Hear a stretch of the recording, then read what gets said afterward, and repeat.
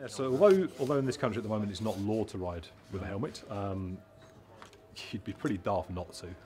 They're inexpensive. If they fit well, they're very comfortable. You're not going to get that hot in them. So a helmet is top of the list. Every time you throw your leg over your bike, helmet should go on first. And a good quality helmet, something like this little helmet here, you know, it's going to cost you £30. Certainly my head's worth more than 30 quid, so I think helmets are important. When you're looking at helmets, they should be good quality. The shell, if the shell is bonded into the helmet, it makes for a much stronger helmet rather than the shell just being stuck on top. So you're looking for a shell that's bonded into the material of the helmet.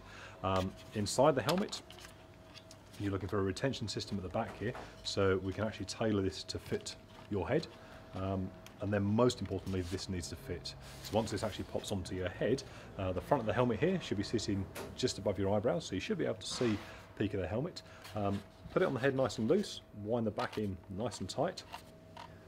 Make that nice and snug on your helmet, so you can leave your straps undone for the moment, and then with that snug, there shouldn't be any movement on the helmet. This should hold your head nice and still, so we shouldn't be able to shake them and the helmet should move. Once that's done, you can clip your straps up, and these don't need to be super tight. So you should be able to get a couple of fingers under the chin strap, move those around so you can breathe, you can talk, and yeah, it should just fit nice and comfortable.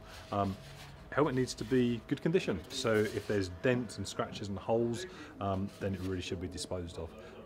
Bearing in mind that most helmets are designed to absorb an impact rather than something like a rock climbing helmet which should dissipate an impact. So this is designed to break, so we need to look after it, which means not dropping it, not kicking it.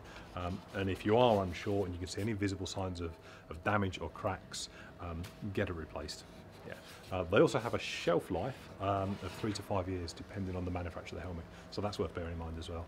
And then very lastly, it needs to look good, because if it doesn't look good, you won't wear it.